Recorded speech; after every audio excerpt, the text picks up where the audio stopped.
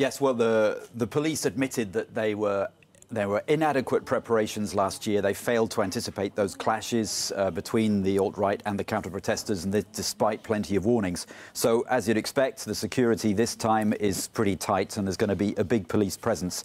There's a state of emergency. Now, that means that Virginia can access state resources, including the National Guard, if necessary.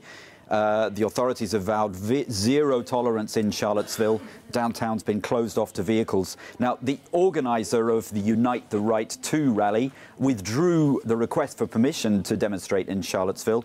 Instead, the permission's been given for a demonstration in Washington on Sunday outside the White House. Now, of course, last year, there was shock and surprise at the sheer scale of this white nationalist rally. Hundreds of people, a very intimidating presence with torches, racist slogans, and of course, amid the clashes, as we've heard, with the counter-protesters afterwards, there was one woman, a counter-protester, Heather Heyer, who was killed when a car drove at speed into the crowd, and since then a man's been charged with murder. And we know of that comment that Donald Trump made.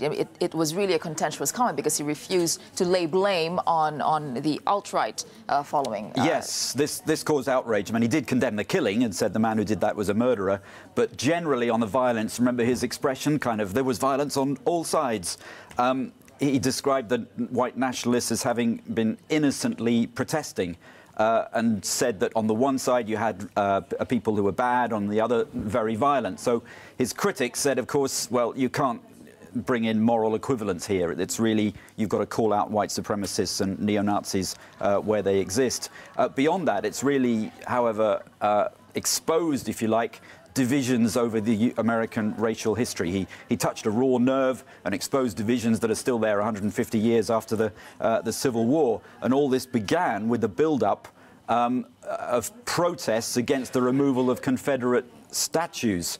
Trump had defended those who were protesting against the removal of those statues. And in Charlottesville today, the effects are still being felt. A lot of people thought that it was a peaceful, progressive city, but in fact it's exposed inequality and racial strife. There have been council meetings reportedly turned into shouting matches. That said, there are a number of events planned to commemorate last year's events this weekend, and it's hoped they will be peaceful.